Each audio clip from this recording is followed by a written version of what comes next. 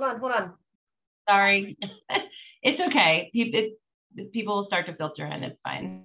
Yeah, we're going to give it just a few minutes for people to hop in here and get going. But you are joining the Last Week in Mortgage today with two people in the industry that I admire very much. And we will introduce them and get started in just about 30 seconds or so as more people hop in here. So stay tuned.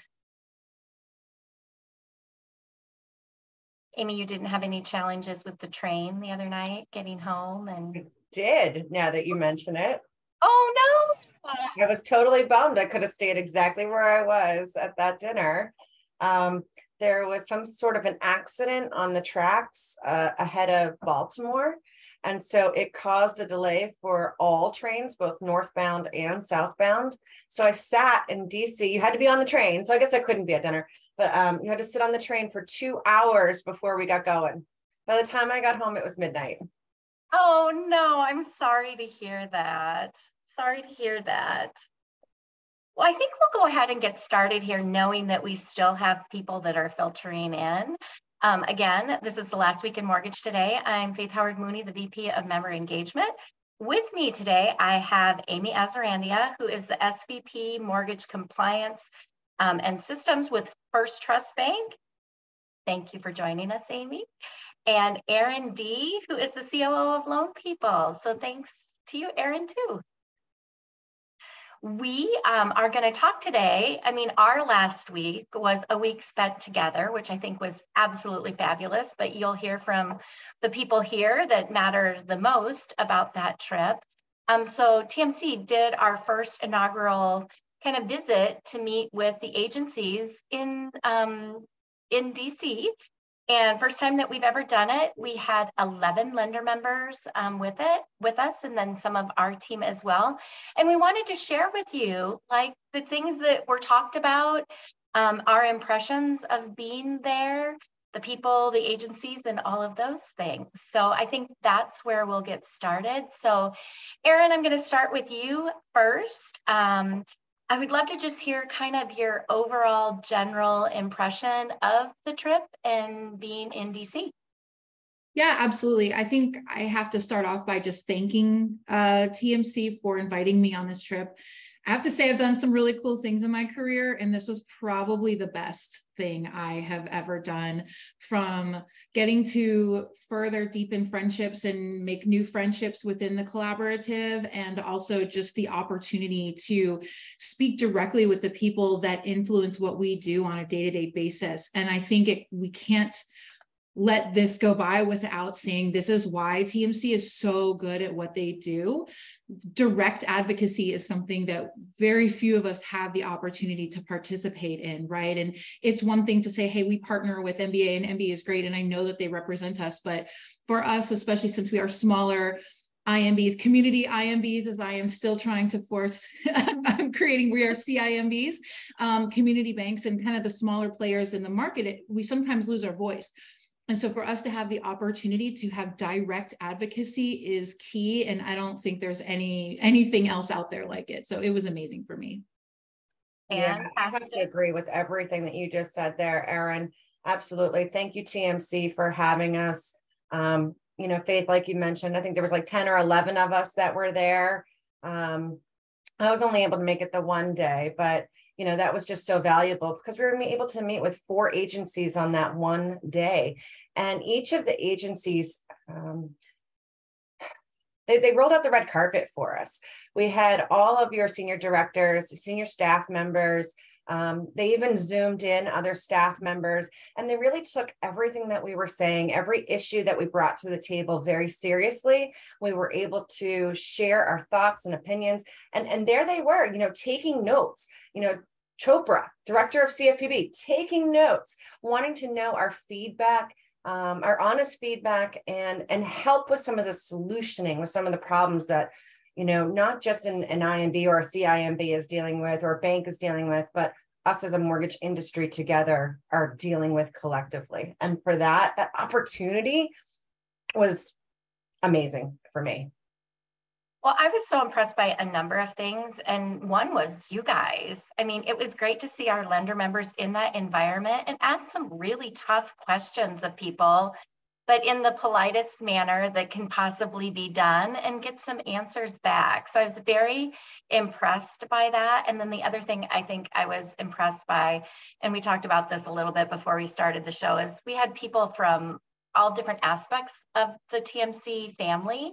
And we put together a group of people that meshed together beautifully, but some didn't know each other very well. So it allowed you to have some new and different contacts with people in the network that also are heavily involved in advocacy in some of their states and interested in it. So I'm hoping that everybody that was involved met some new friends and people that you can go to within the network. So it makes our hearts really happy here to hear that type of commentary.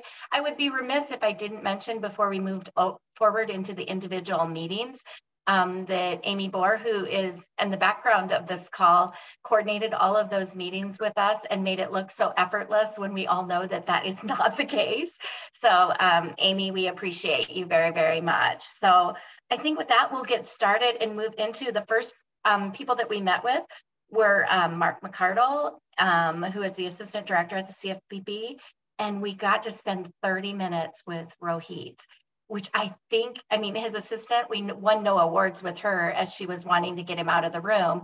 But I would just love to hear your takeaways from that particular meeting. Amy, you want to start? Where do we go? Actually, no, go, Erin. You can. Oh, okay. Fair. I like to hear myself talk. So yeah, I mean, I think just 30 minutes with Rohit was amazing. And he kicked off the meeting talking about it's the disparity between the guys at the very, very top and all of us who are here day to day helping out our communities, and that they're really looking for ways to help us have more of an advantage, and that the big guys have an unfair, and they really want to kind of level that playing field for us. You know, you never know, you know, when you're talking to a politician or somebody in that political sphere, you know, you never really know how much to believe, but he was very believable to me. You know, I feel like I have good spidey senses, and I was really impressed with just how he kicked off the meeting. He was very interested in asking us what we were seeing. So for me, the kind of three big takeaways that I had was, one is we had a very real conversation about the impact of trigger leads and what that is doing for us. That was a very big topic, and it's on their radar. And we got to talk to them about how it really impacts us.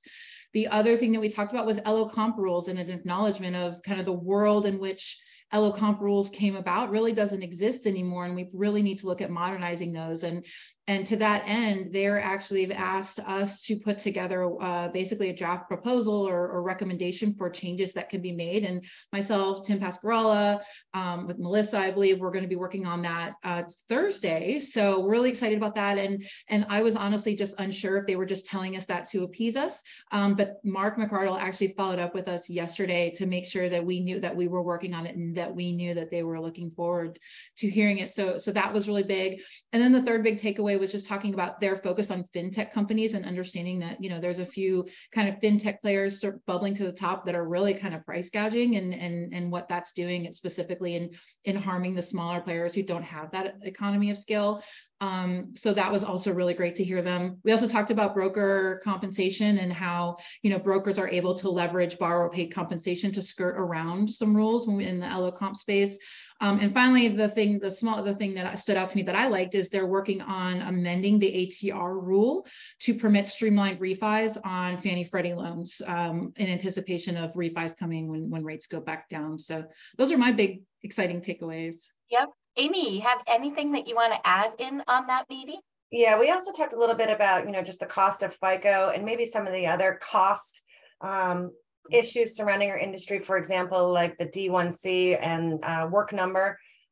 They are not happy with work number. I think one of the quotes of the day was, you know, a company that can give you inaccurate information and then charge you not once but twice for the inaccurate information. And they're looking at ways to solve some of those problems. Like Erin mentioned, you know, they were taking us very seriously, and they want to make sure that we are are sending them in our feedback. One of the things that we learned is that it's really important when they're making policy, they need to defend where they came up with these ideas. You know, it's okay to have these meetings and to talk about it verbally, but you really need to back it up with something in writing that they can point to down the line should anybody ever question why they made a certain policy change. It's really good to have that industry feedback, and that was something that we learned while we were there.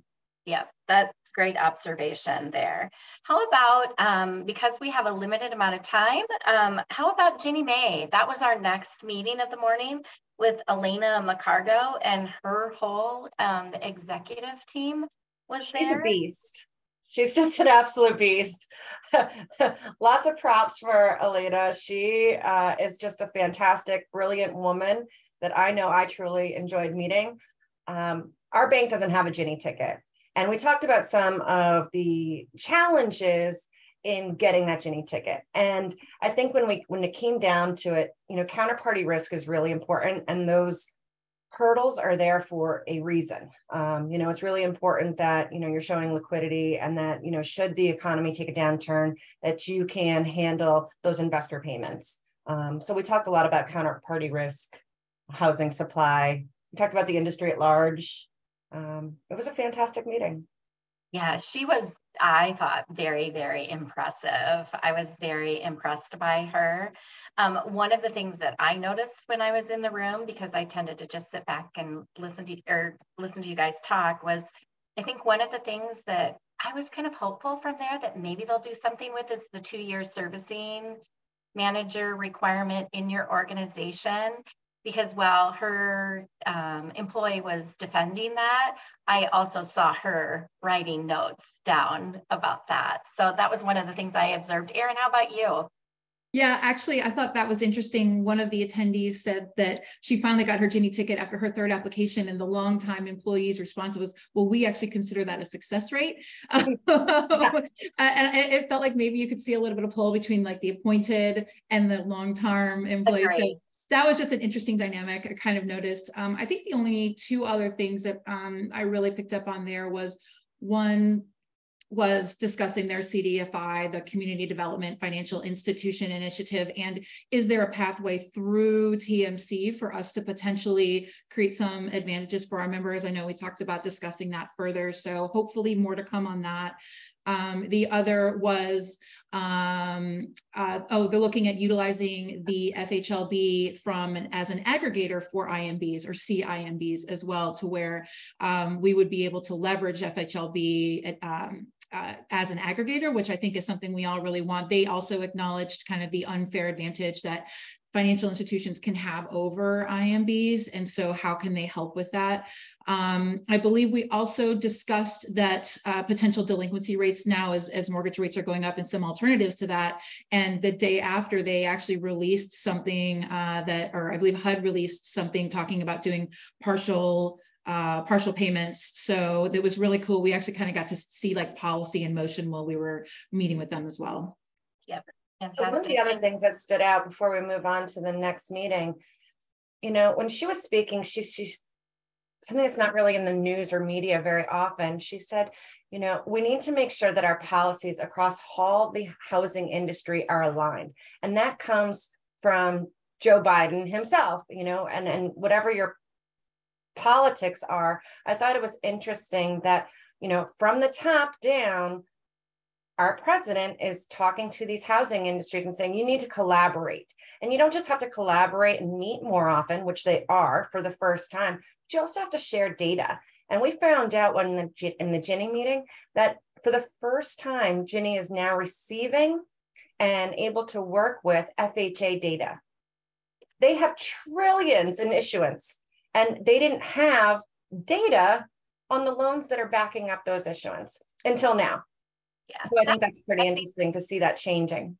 Yeah, that was surprising to me as well. And I think that, I think it was Director Thompson that also mentioned that fact of everybody needs to be on the same page. So it was interesting that you heard it like a couple of different places. Every meeting. Yeah, that you know that it came from on high. We have to get together. We have to collaborate. Yep. Next meeting, we were at HUD with Sarah Edelman and the team there at HUD. So would love to hear, takeaways that you had from that meeting. Yeah, if you want, I can kick that one off. So first of all, the HUD building, I could never work in that building. They called it about a 9-story basement. I could never work in that building. So a few things. So we touched on possible changes to their QC policy. Is there a potential pathway to not require a field review on 10% of the files, given the costs of that? And that also goes back to data sharing. And they said, one of the reasons that Fannie and Freddie were able to move to doing the 100% desk reviews, because they have a lot of data from collateral underwriter and all of that. And so they said they've been working for years with Fannie and Freddie trying to get data and information shared. So it's definitely a problem that came up multiple times. So we talked through that. We also talked about the credit model changes that Fannie and Freddie are working on. Again, going back to the data sharing issues where, Fannie and Freddie are looking to make these changes, but FHA, VA, USDA, they have not made a decision. They're not on board with those changes. So if Fannie, Freddie have one scoring model or one system, and FHA, VA, USDA are on a different one, those are significant operational challenges. And so, again, we kind of stress the urgency of needing to be able to have clarity on what we're doing from a credit score perspective. And then we also talked about the rental self-sufficiency guidelines and, is that appropriate? We do have a DTI that we fall back on as well. They did say that they're working, they're relooking at that also. So those are my key takeaways from the HUD meeting. I think we also talked about the reinspection. And is there something that we can do with re-inspections? Like, for example, could we use some of the technology that's out there today where the homeowner can take those pictures to prove that the work has been completed when it's a subject to appraisal? And we talked through some of that. We also talked about the changes that were made to the dual employment. Oh, yes. And what's that? What is that causing in our industry? And I think the most important thing that I learned at that piece is, I wanted to know the impetus of why this rule was changed after it was a rule forever. It was always an FHA rule. They were the gatekeeper. So why did it all of a sudden change in December? And we found out that it was actually because it was number one on the MBA white paper. Yeah. Yep. Unintended consequences. So here was one organization that was, politicking to have the requirement changed, and they did without really understanding the consequences. And I don't know if it's necessarily a bad consequence or a good consequence, but I do know that it is changing the way that we're operating and doing business today. Yeah. 100%. And I think we also talked about the Helper Act. I know that was one that's coming down to potentially allow 100% financing for firefighters, nurses, teachers, things like that. Yep. We did. And the news there that we got that it looks like consumers, for those, may need to bring some dollars to the table, but not anything in a down payment, and that they are working on it. The other thing that I was impressed by this meeting is there were a couple of the things that you guys just talked about that they wanted write'ups on yes. What people felt were important. So I think, overall, for all of the meetings that we had while we were there, they definitely are trying to listen to people that are in the trenches daily. So I was very impressed that they wanted to hear more, and they wanted more detail, and they wanted ideas of how, easier ways that we thought that they could implement things, or different options for implementation to cover them. So yeah.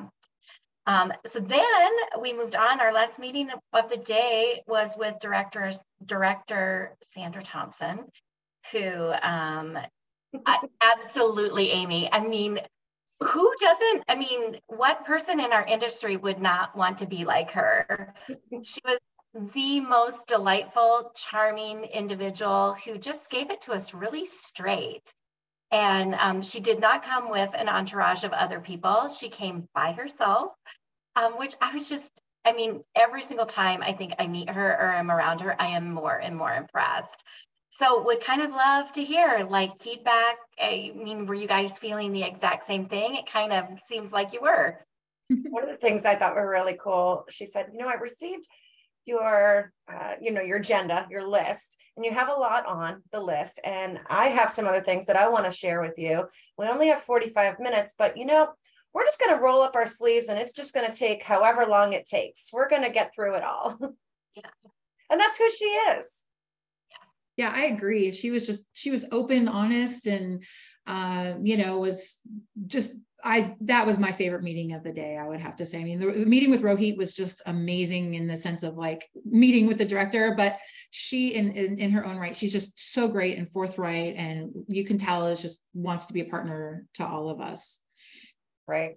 We talked about conservatorship. We talked about, what are the biggest challenge there? What's the number one issue? That implicit and explicit guarantee from the government. And what does that do to the secondary market and keeping that balance? Mm-hmm. We talked a lot about the price adjustments and how that relates to the capital requirements and the impetus of that and why it changed and how it changed. She never liked the DTI LLPA, for the record. She never liked it.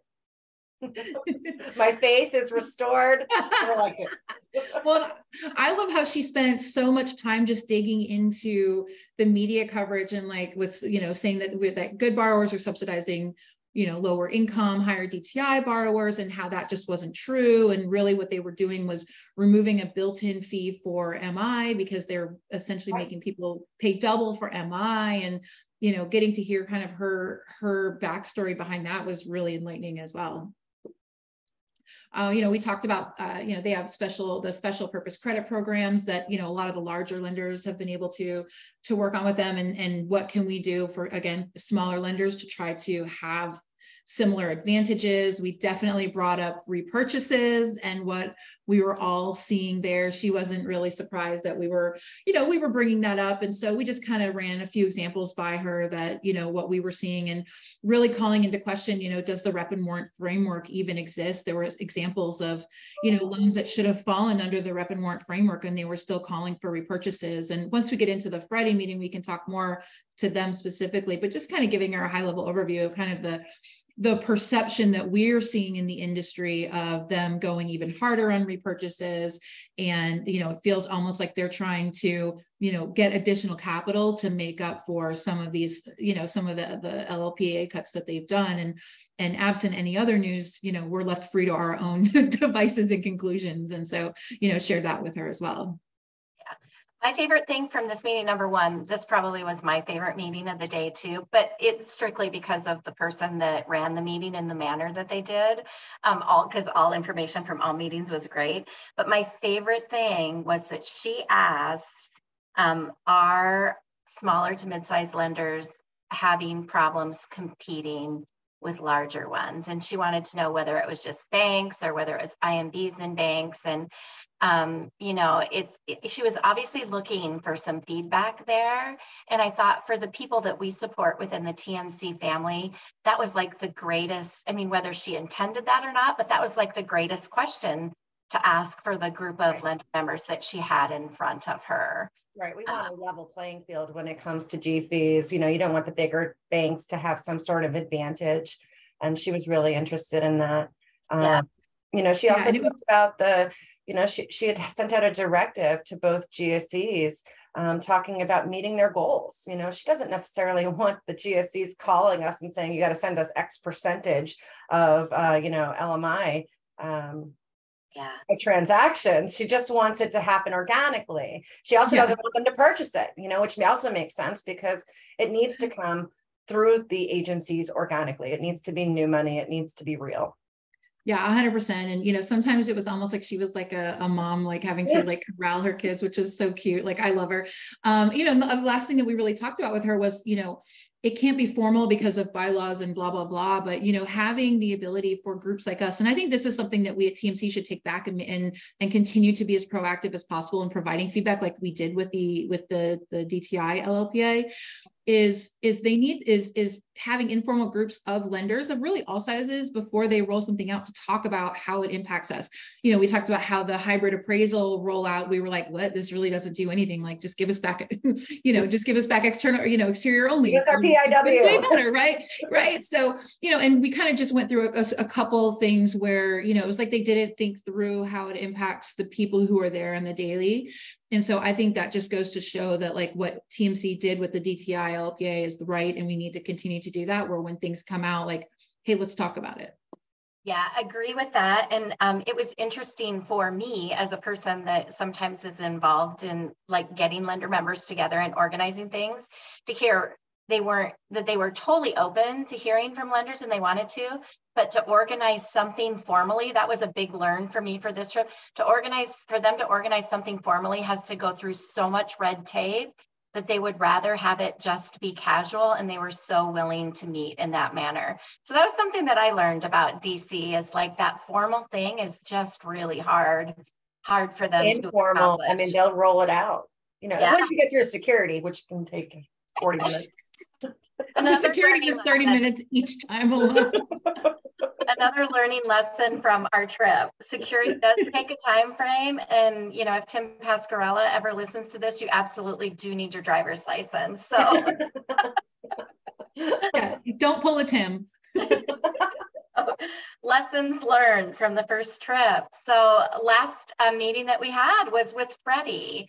And so Erin would love to kind of hear, you know, your thoughts and impressions while we were in that great big Freddie building and nobody comes in on Fridays, which was another thing that we learned. Yeah, it felt like Zombieland apocalypse or something. It was so weird. And here's the thing, with the exception of HUD and also Ginny, like these buildings were big, palatial, gorgeous, our tax dollars at work. Like, they were beautiful buildings. Freddie, you know, the building was great. They apparently closed the office on Mondays and Fridays. So the people that we met with, Kevin Kaufman and his team, it was actually really cool of them because they came in on a Friday when they normally wouldn't have to. So that was great. Obviously, repurchases came up as the first topic with Freddie. You know, they insist that they have not changed their review percentages. It's just that we originated so much in 2020 and 2021 that it's just the sheer volume of reviews, and that they were behind and they are getting caught up. One thing they said that they implemented as of June 1st was that now anytime a QC reviewer is going to recommend repurchase, that now has to go through a second review. According to his numbers, he said that will reduce the number of repurchase requests by 10% off the top. So, you know, where that actual number lies, that's great news. We were super pumped about it. They've hired a new head of QC who is supposed to come in and make some pretty good changes. Apparently there's some like things to come in the next few weeks from Freddie Mac on the QC front. So we were really, really excited about that. They're looking at the materiality of defects, and can that really be, you know, is it something that truly hits the level of a repurchase? Looking at what they call alternatives to repurchase, which, you know, is it an indemnification? So, you know, that's one thing that we're trying to put back on the table. And then for those of us who sell, you know, we sell the majority of our loans to aggregators, only 10 to 15 goes direct. And so, you know, if we get a repurchase request, I brought up, hey, we should be able to negotiate with you guys directly instead of just going through a middleman who's going to wait 2 to 3 weeks to send us the repurchase request. It cuts down on our ability to work on this. And they said they have no problems with us going direct, but they have to work with their counterparty. So they told us to reach out to our aggregators and ask that we can communicate with them directly. So please do that. They said not only are they okay with it, they encourage it. So just a little something for you guys to put on the back burner. Let's see. We also talked to them about aligning with Fannie Mae for when you can run LPA post-closing. Right now, it's only 60 days, and it makes it challenging, obviously, you know, post-closing to be able to make changes. So that person that runs their systems was there, and they are looking at that to see where they can make those changes to loosen up on that time frame a little bit. We talked about, you know, again, back to having data verification providers and how expensive they are. And, they said they're working with multiple providers. And, we suggested that they actually get something out to all of us to say, hey, who can we work with for what? They have a partnership with CoreLogic with their income calculator that will go live and live update LPA when you are running the CoreLogic income calculator along with LoanBeam. And I apologize, there was one other one I forgot.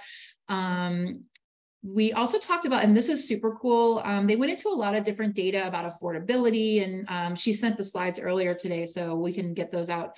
But they're going to have a database for down payment assistance programs by state, to where what they said is you can go in and enter parameters of the loan and it'll pull up, hey, these are all of the different potential DPA loans that you could qualify for. They're going to roll it in Texas and Michigan first, and then slowly add other states. That sounded like a super cool ad. So excited to see what that looks like. I'm sure there are definitely some things that I missed. I'm sure Kate or Mike will kind of kick me in the shins for missing a few important topics, but those are really kind of the big ones. Texas and Minnesota, not Michigan. Oh, my bad. Sorry, I only heard Texas and then I stopped listening. So you and I together, our two states. Love it. Yeah. Bernard, I don't know the rollout of those. They did not have a time frame, but as soon as we hear it, we will make sure and kind of share more information out with the group. They did not give us a time frame, but it sounded like it was relatively soon. Imminent, yeah. Yeah. Yeah, so should hear or see more on that soon. So we are right at the bottom of the hour. Appreciate you both immensely. Yes. It was fantastic to be in person with you and others during this trip. And we are glad, makes our hearts happy here that the trip went as well as it did. And we got answers on questions for some of you and the rest of the people that are in the TMC family as well. So appreciate you both. Thanks for doing this with me today. Thank you. And we thank you and everyone at TMC. 100%. Thank you. We will be back with the Last Week in Mortgage next week, same time, same place. Thanks, ladies. Bye. Thank you.